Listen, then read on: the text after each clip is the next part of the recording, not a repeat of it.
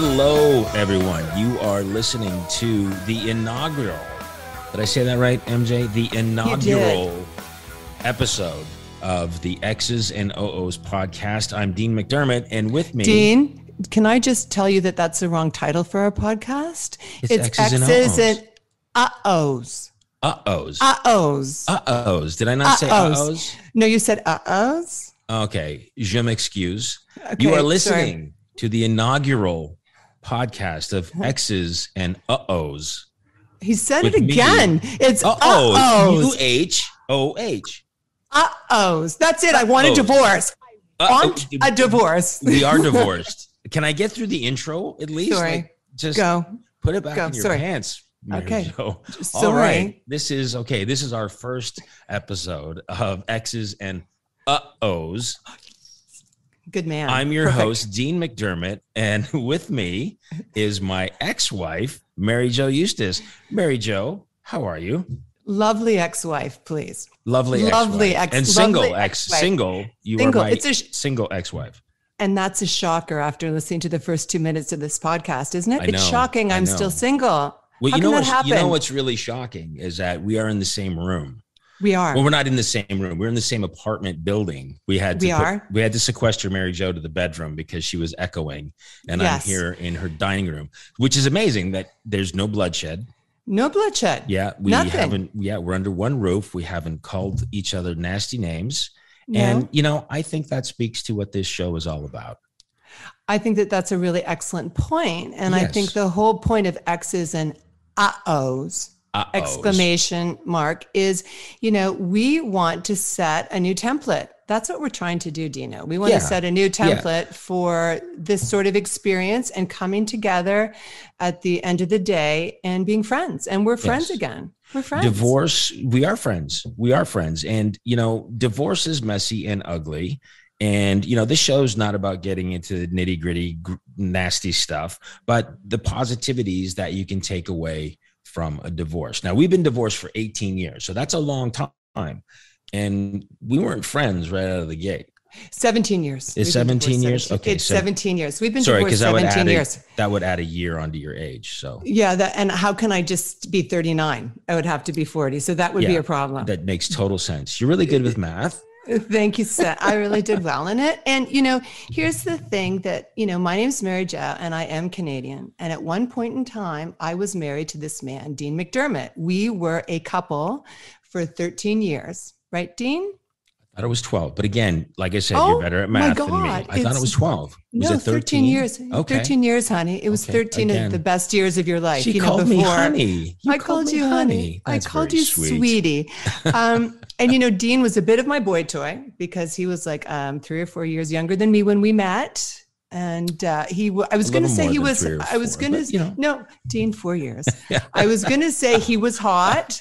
He was super hot. And I don't like saying was because you are still, this is going to kill me, a very attractive man. You're just saying that because we're doing a show together. I am. That's true. I'm in the next room. Yeah, and I'm scared.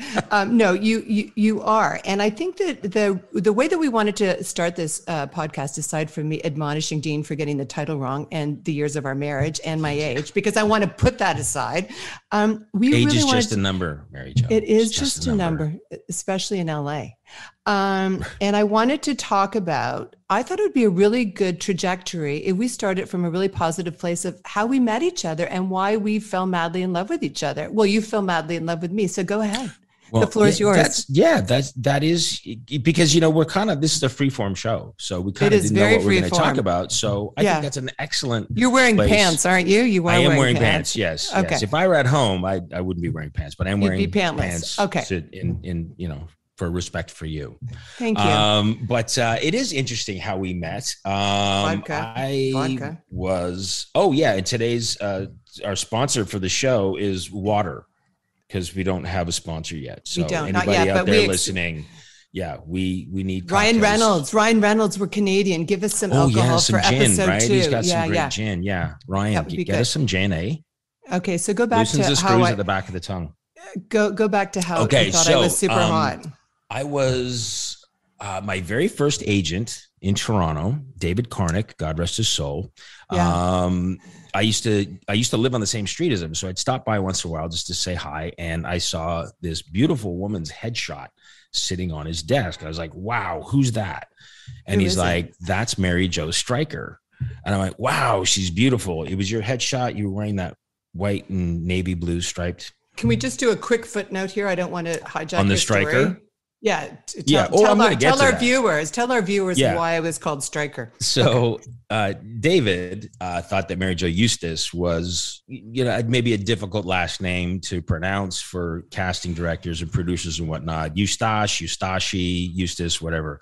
So he came up with a stage name based on his favorite porn star, which was Jeff Stryker. So that is how Mary Jo Stryker was born. True. She was born out of porn. Yeah, I was. Yeah. Yeah. Thank you. And that's a great stage name, Stryker. It is a good stage name, I guess. Dean Stryker is a good, Stryker. It's very a good masculine. Last name. Yes, it is. It's very cock oriented. You can tell that was the impetus behind it. Can't you? It fits your personality. I'm going to take that as a compliment. Because I remember one therapist saying, if you were a dude, you'd be a beer drinking, motorcycle riding football player. I've told so.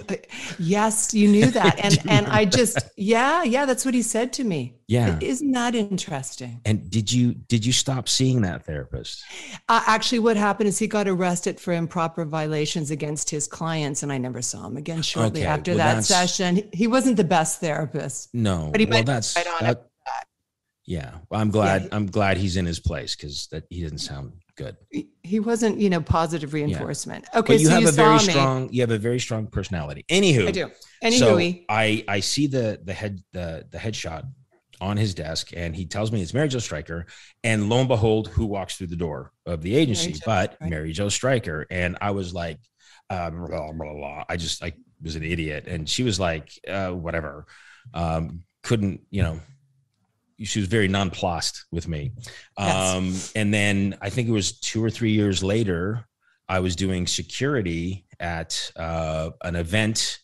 Where was that? Was it at City Hall? It was in Toronto. I think it was at Toronto City Hall or something. So I was doing security, and Mary Jo shows up with no tickets. She was supposed to meet her brother and his friends, who were trash drunk. And they kind of just left her, and she pleaded her case with me. And of course, I was still very smitten with her. I was like, please go in if you need any help finding your brother, whatever.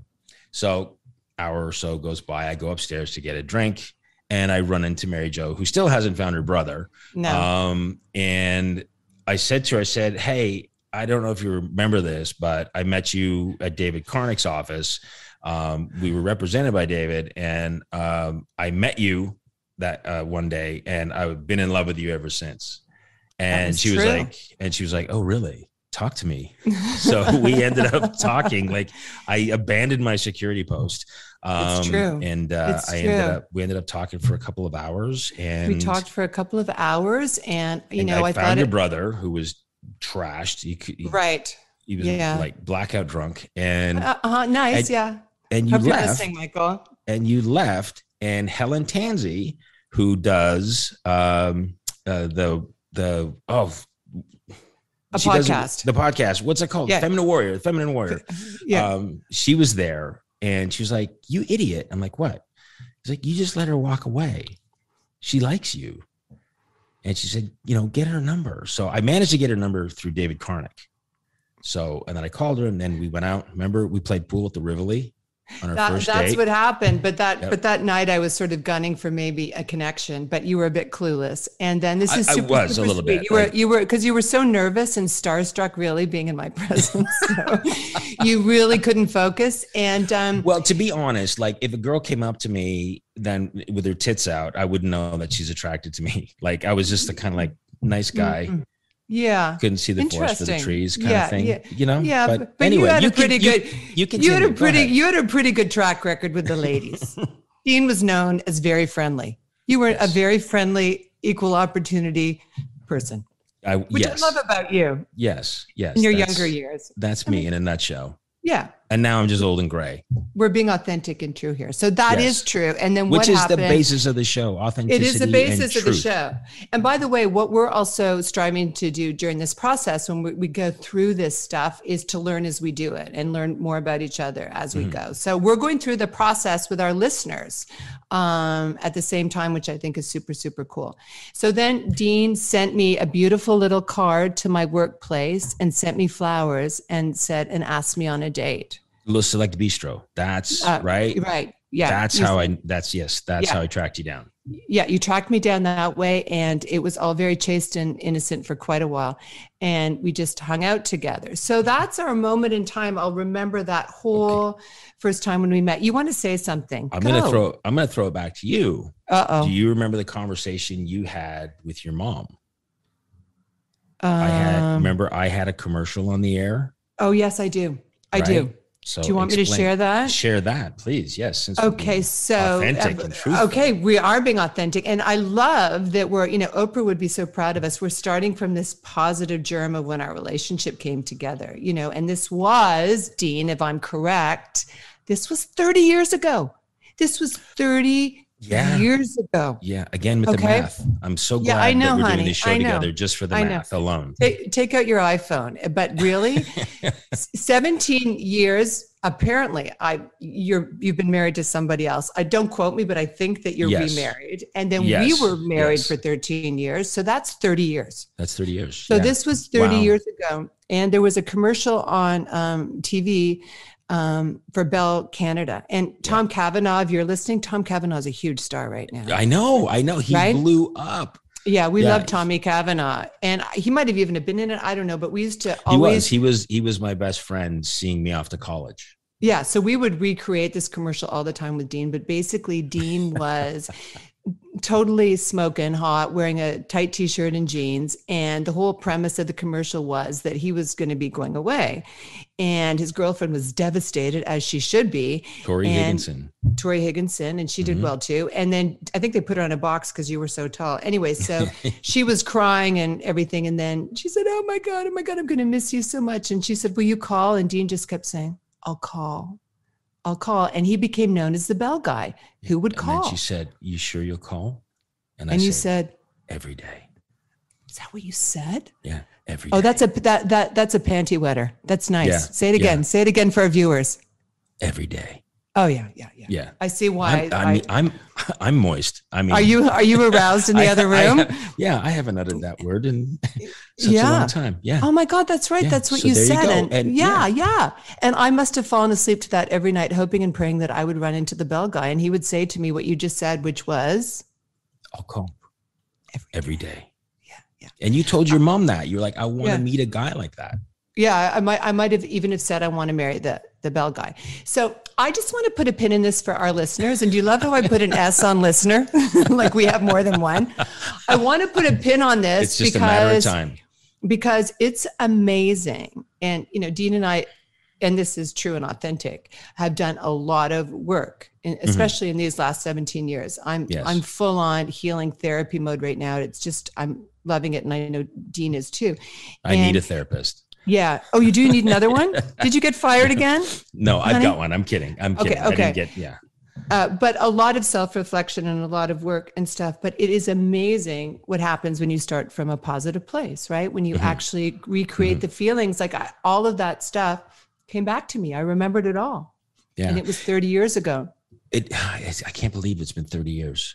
Yeah. And like I said earlier, divorce is ugly and nasty, and it would be so nice if it weren't.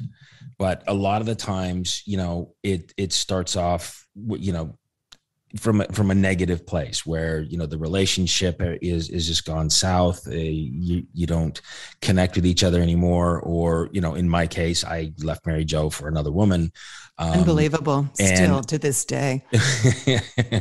And so it's really, we have to unfold all this. There's a lot to talk about. We've got all these episodes coming up about that. How nice would it be, or how nice would it have been if, we had someone who had gone through a divorce in this same kind of scenario, or just divorce in general, that could kind of help us along. because, like I said, we weren't always friends. I blocked you for like 2 years on my phone, like we went through it, and here we are, 17 years later, and we're friends and we're in each other's lives. So it'd be so nice it would be great if we had to cut that time in half, because, you look at it, and especially, we share children. So it would have been a lot better for us, but it also would have been so much better for the kids. Right. And I do think too, that we're humans and we're human beings and emotional, and there's a process. And I think that, I did write a bestseller called Divorce Sucks, and didn't read it.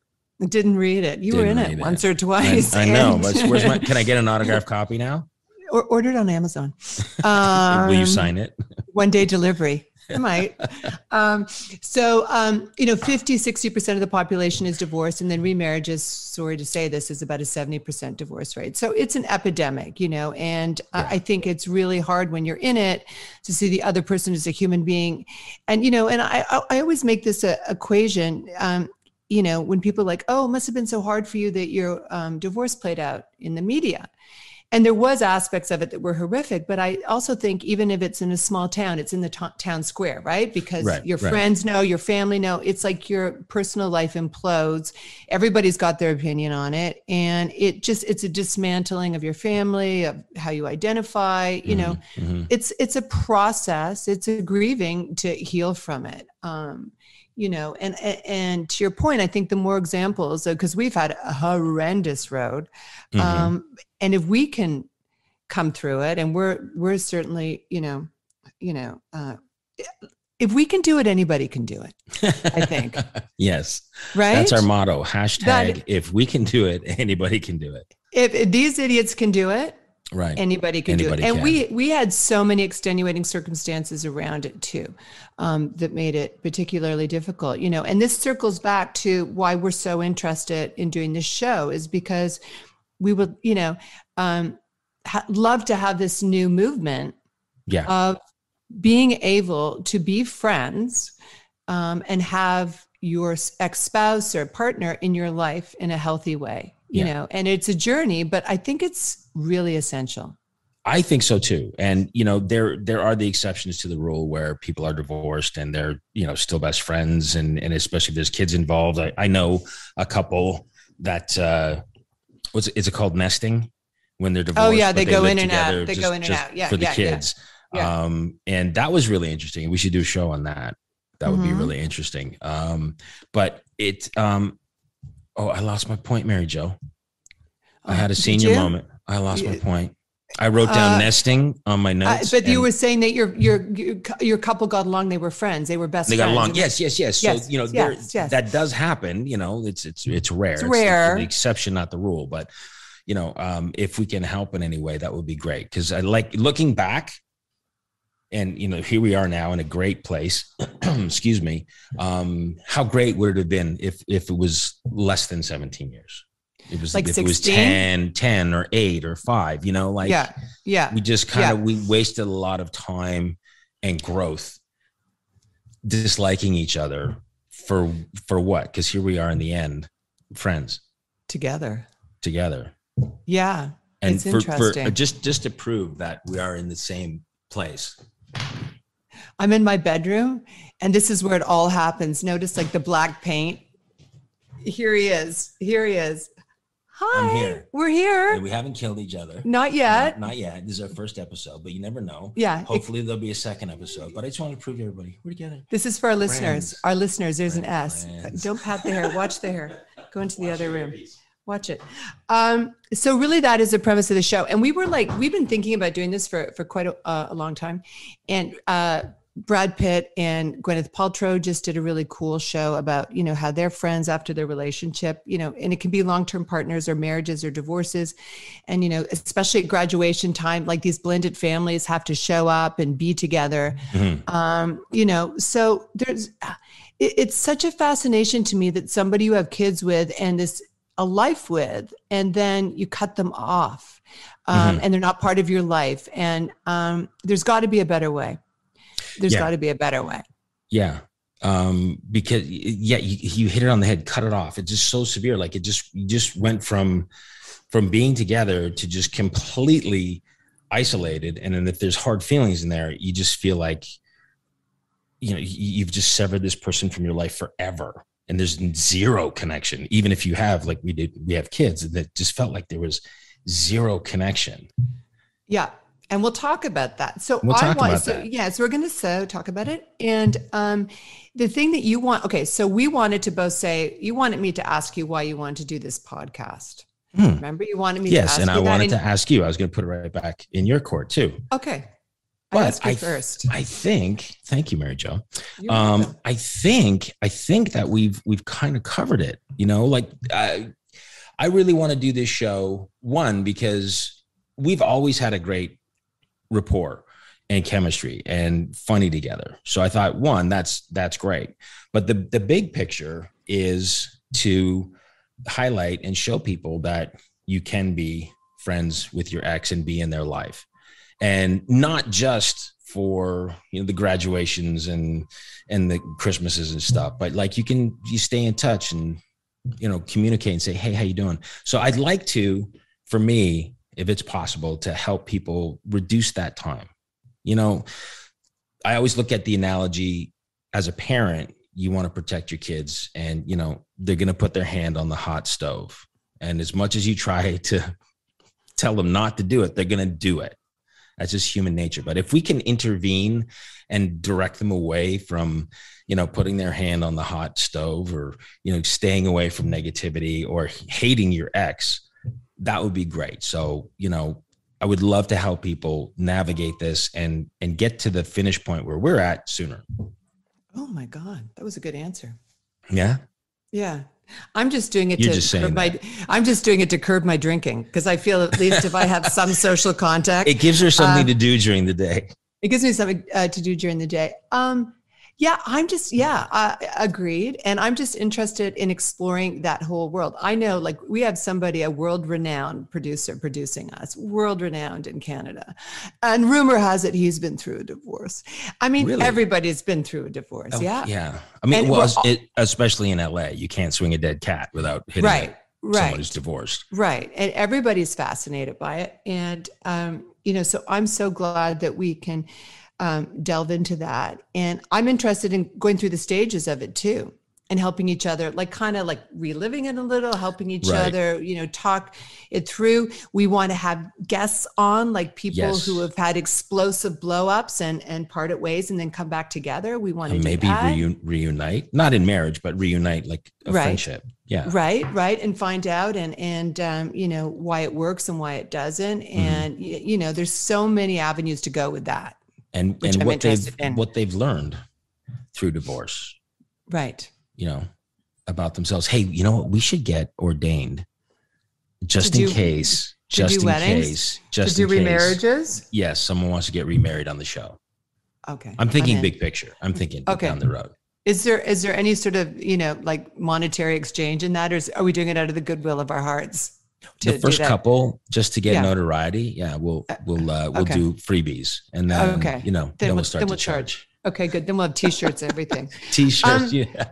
So I think that, we're really coming from a place of, I think I can speak for myself, the 17 years, and, I've been a lone parent, and what it's done to my life. And I would say this honestly, it's made me a better person. Mm-hmm. Going through the divorce, a stronger person, more empathetic person, everything, like every range of emotion, but I don't regret it. So I learned so much through it, good, bad, and indifferent. Yeah. I agree with what you just said. I've noticed that change in you, especially now, because we've been in each other's lives for a little bit now. And I've seen how strong you become because of it, and empathetic. I have 6 kids. I couldn't imagine raising one solo, let alone 2. Yeah. And you did an amazing job. Oh, thank you. And I thank you.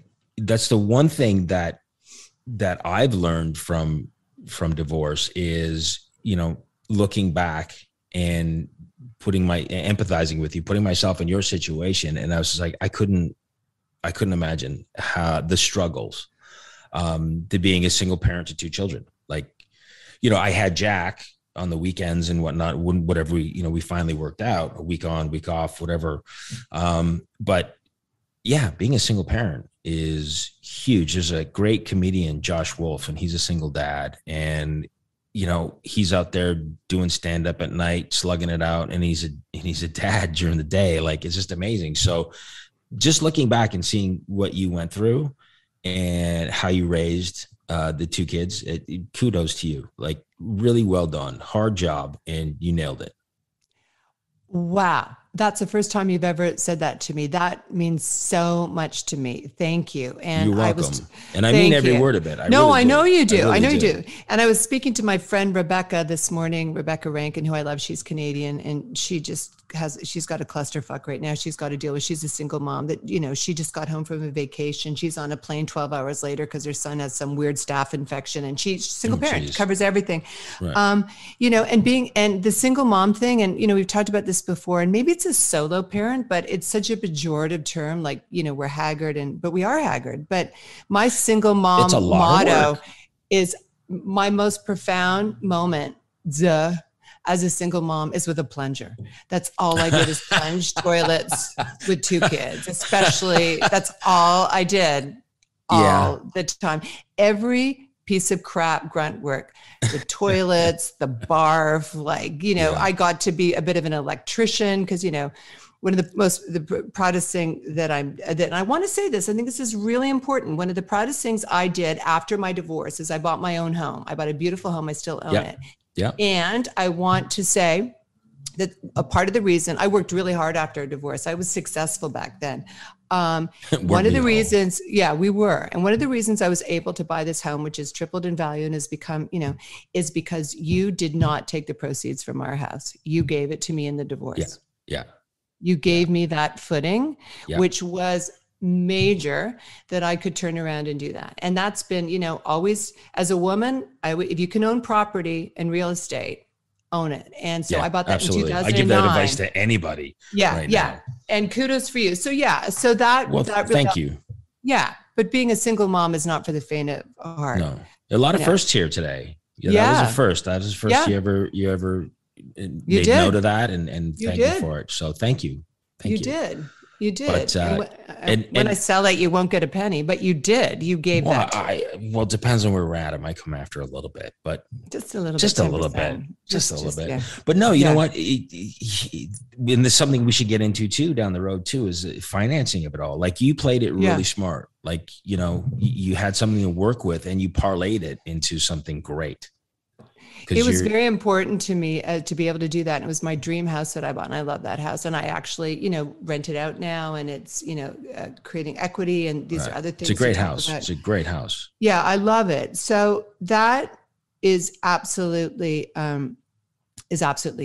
So, there's so much to talk about. There is. And I think I love this. This is kind of like just a jam session. Like, we're flushing out a lot of great things. And I don't know if the listeners are going to like it or not, but, I think, I hope we've entertained you a little bit and given you a little bit of insight. But I think this has been great for us, just creatively. It's been wonderful. Well, there's a couple of things. First of all, should I make notes? Let's make some notes. Okay, I'll make some notes. First of all, okay, this is a problem when you're a senior. You do forget. Oh, okay. First of all, what we're going to do every show is we're going to highlight a divorce that happened around the time we're doing our show. And today we looked at Do we have one today? A big one. Liza Minnelli and David Guest got divorced. This month, what year? Remember? Oh gosh, 2007. 2007. Okay. And how did it go? Was it amicable? Was it nasty? I'll tell you, David Guest said that Liza gave him herpes. So I don't know. What do you think? Yeah, he said that. So not a good divorce, maybe? Yeah, but isn't it when you have herpes, you always have herpes, right? So yeah. So what? It's a blessing? No, it's not it's a curse, but yeah, I don't think she might have given it to David maliciously. If it's in your system and you have a flare up, it's just like, sorry. Okay. That's very medical. Okay. The point is, anyway, they got divorced. Was it over the herpes? I think it was over him probably having 12 gay lovers. I was going to say that. Yeah. It's probably about his, he had his some sexuality. He had some extracurricular stuff. And God, we love that. We love that. We embrace that. But they were a really cute couple. They were a really cute couple. And hey, being single, wouldn't you like a gay partner right now? I would love it. Right? I would love it. You'd have a great time together. No pressure, no sex. Right? I don't know if I'm allowed to say this because our son Jack is always like up my ass about this stuff. But I was the original gay, icon in Canada. I gravitate towards gay men. I love. You were gay an men. F-hag. Well, yeah, we're not allowed. For sure, we're not allowed to say that. We can't say that word anymore. But you were an F-hag. They're in my DNA. Yeah. I absolutely adore it. So David Guest and I could shack up anytime, but he might be dead. Okay, so that's the first. We're not sure. Yeah, Google. Okay, so the second thing is what we're going to do is we're going to try and find me a man. Yes. I think that is a big part of the show. We need to get Mary Jo a man or woman. No, you're not thinking about fluidity now. I'm not fluid. I'm not fluid. No, I'm not a lesbian. Sorry. And hey, knock yourself out. Just not my jam. No, right. Jack suggested it many times. He said I should widen my pool. That's our son. I might agree with them. All right. As my friend Maria had a few suggestions too. Okay, so we've got. Can you talk about those now, or we'll talk about that later? Well, I'll run it by you and see, and then we'll talk about it. Okay. Maybe we'll put it in the show. So that's our premise, positivity, going through the steps. Now, we've done something called the 12-step program for reconnecting with your ex, and it's 12 steps, and I'm really excited about it. And some are going to be a bit controversial that we're doing. A little bit, but was that controversial with the O or a U? Either, whatever works. Right. Okay. I'm not sure about our listener, how they're going to feel about that. So when we come back for our second podcast of X's and Uh-Ohs, we are going to, our first step is a moment of truth, the inciting incident. Was this brewing? Was it sudden? How did it all go down? How did it start? I like your notes here. New and improved model, trading up, trading down, lateral move. Code. There's lots of questions. There's lots new of zip questions. Code. Yes, new zip code. We love that. Lots of things. And honestly and authentically. And so we're going to go through these 12 steps. This is going to be like the trajectory of our podcast. So we'll do our inaugural, we'll do the steps, and then we'll do an extra. And then when we have millions of viewers, we will do another 92,000 or so. Yeah. Podcasts. And then we'll go on tour. We'll get a tour bus. And then at the end, let's say in 5 years, this is a huge hit, then we'll get remarried just for the show. For the show. Just for the show. Yeah. Anything for the show. We'll do anything for the show. You could be sister wives. Yes. I was going to say, we'd have to go to Utah. We'll get married in Utah. Oh my God. That's a show. Tori and I and you. Okay. Let me write that down. Okay. Yeah. Tori and MJ. I'm going to write that down. So, to wrap it up, like our heart and soul of this show is to be honest, and life is long, so let's try and find some joy and happiness where we can. And we're both interested, and I'm also interested in if our listeners that you hear it from us, and the voices that we've been betrayed to have are not really true. We'd like to clear the air about a few things as well, right? Clear the air and join us for a fun ride. And everything's not one dimensional, and everything seems so one dimensional right now. So let's get to the bottom of things, have some fun, learn a little shit as we go, right? And have a giggle.